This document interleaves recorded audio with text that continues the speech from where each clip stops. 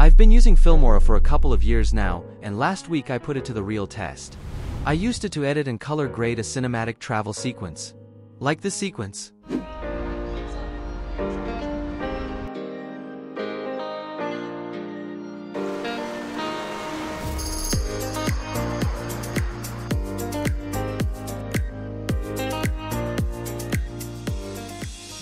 I think it looks amazing, so I'm going to show you exactly how I did it.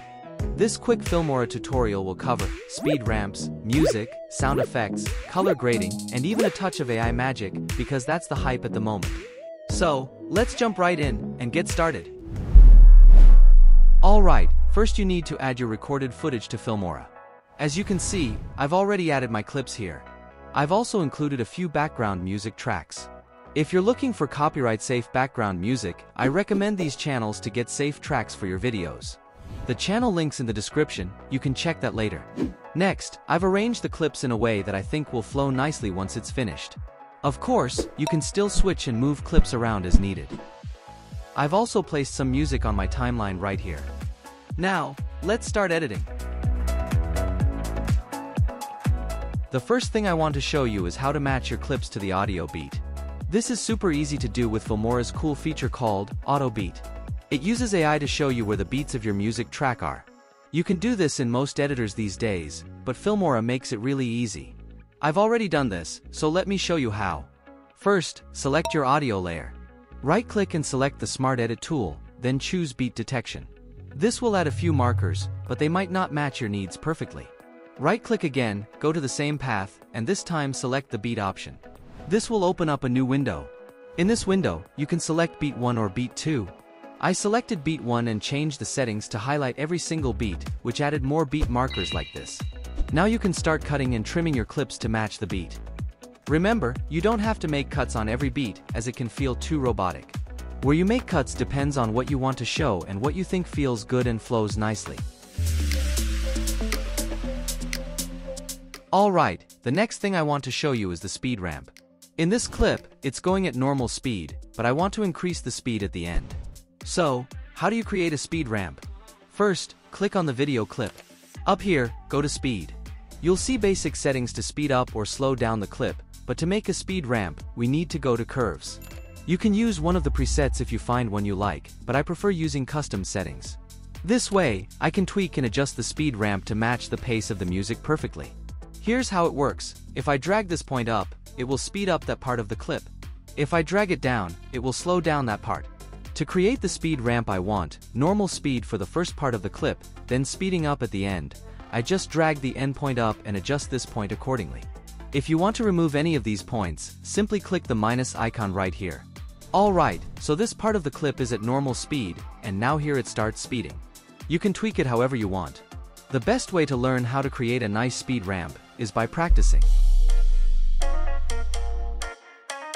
Alright, the next step is adding sound effects.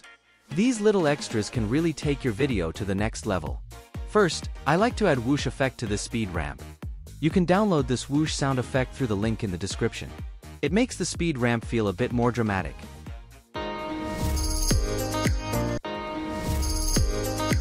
You can easily find more sound effects in the sound effects section in Filmora. For this sequence, I added some beach and ocean sounds throughout. To add your sound effects, simply drop them on a new track under the music.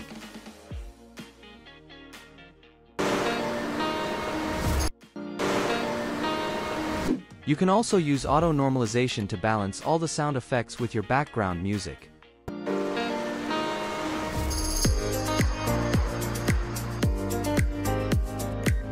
So you can play around with the settings until everything sounds amazing. And then, the cherry on top is color grading. Do you have to color grade? No, of course not. If you like the colors of your original footage, just leave it as is. But if you want to personalize it, make it look cinematic, first you need to add a new adjustment layer to the timeline. You can extend the layer as needed. Alright, let's see how to make the sequence cinematic. Go to the Filters tab and pick one you like. For this sequence, I chose Mad Maxim. Drop it onto the adjustment layer, and you'll see it already looks cinematic. You can fine-tune the filter's strength as needed, but it still might not look exactly how we want. Now let's tweak the colors manually. Select the adjustment layer first, then go to the color section. In the Basic tab, you can make basic adjustments. For example, I want to reduce the warmth a bit, so I'll bring the temperature value down to around -20. I also like to increase the saturation a bit, so I'll bring it up to 20. Next, let's go to the Curves tab. Here, we have 4 curves. The first one is the brightness curve, which affects the whole image. The bottom of the curve represents the shadows, the middle represents the midtones, and the top represents the highlights.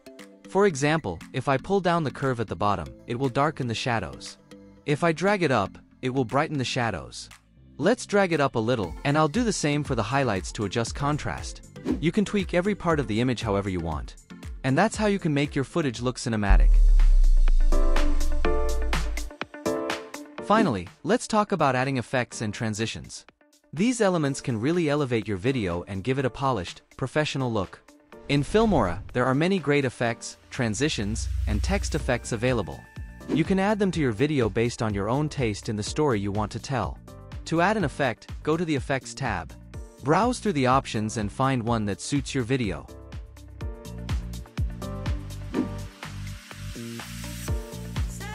Also the transitions, here you'll find a variety of options like dissolves, wipes, and slides. To apply a transition, drag it between 2 clips on your timeline. This can help smooth out cuts and make your video flow better. Text effects are also a great way to add information or enhance the visual appeal of your video. So choose a style you like and drag it to your timeline. You can customize the text, font, size, and color to match your video's theme. Experiment with different effects and transitions until you find the combination that feels just right. Use these tools to enhance your story, not distract from it. So, play around with the effects, transitions, and text effects until you find what looks and feels great for your video. So guys, I hope you liked the tutorial and found it helpful. If you have any questions, just drop them in the comments below. I'd love to hear your thoughts and help you out. Thank you so much for watching, and see you in the next one.